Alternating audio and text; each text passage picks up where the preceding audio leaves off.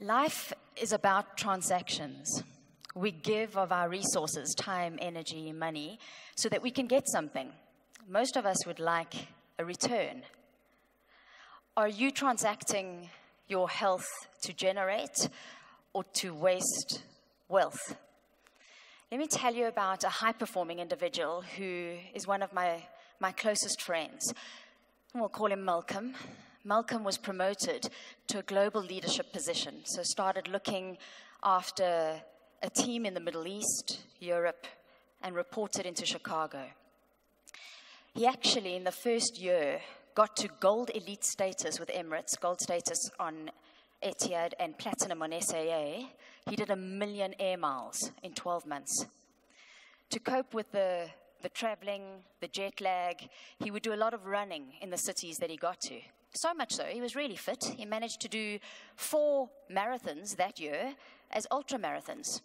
He had a niggle in his left hip, but he managed to run through that discomfort. Good thing he was exercising as much as he was, because he was craving his comfort food, hamburgers, and giving in to that. And some of his relationships started to take some strain.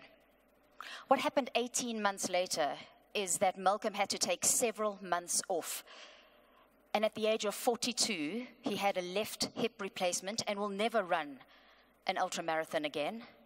He started to put on weight and got divorced that same year. So how can we avoid giving up our health for wealth?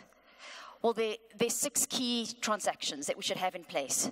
The first is to understand how to create harmony between our head and our hormones. Why? Because if we take a look at the example of Malcolm, he was driven by his chemistry. So his high adrenaline, because of all the traveling and the stress, and the high cortisol that came along with that, made him feel bulletproof, which short-term is helpful, but long-term can be disastrous.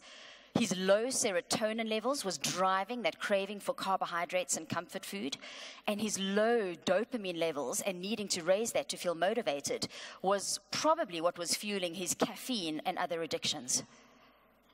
So when we consider how important the brain and our head is, it's important to consider what medical experts call as the second brain, our digestive tract. We don't often give it second thought. But if we know that what we feed into our systems becomes the raw materials that provide molecules, those molecules go from our second brain to our big brain, and they create hormones. Hormones are what drive our emotions, and emotions are what drive our behavior. And our behavior, ultimately over time, is what drives our performance, either for the better or the worse. So are you being driven by stress, by stimulants, by sugar, by sex? There are simple key techniques that we can implement on a daily basis that can help us to manage and manipulate our chemistry for the better so that we can maintain and manage our performance. There are 5 other transactions that can help us manage and leverage our health for wealth. One of them is managing energy and understanding that energy in terms of high performance and productivity is not linear but needs to oscillate. We also need to activate. In fact, I'm going to ask you for the last minute and a half to activate by standing. Sitting is the new smoking. We've been sitting for an hour. Can I ask you to please stand? Stand in a power pose if you'd like to, so shoulders back, hands on your hips if you want to. Activations can boost productivity. Leading organizations understand this and are bringing this into the workplace. Then we need to also lead. Lead by ourselves first.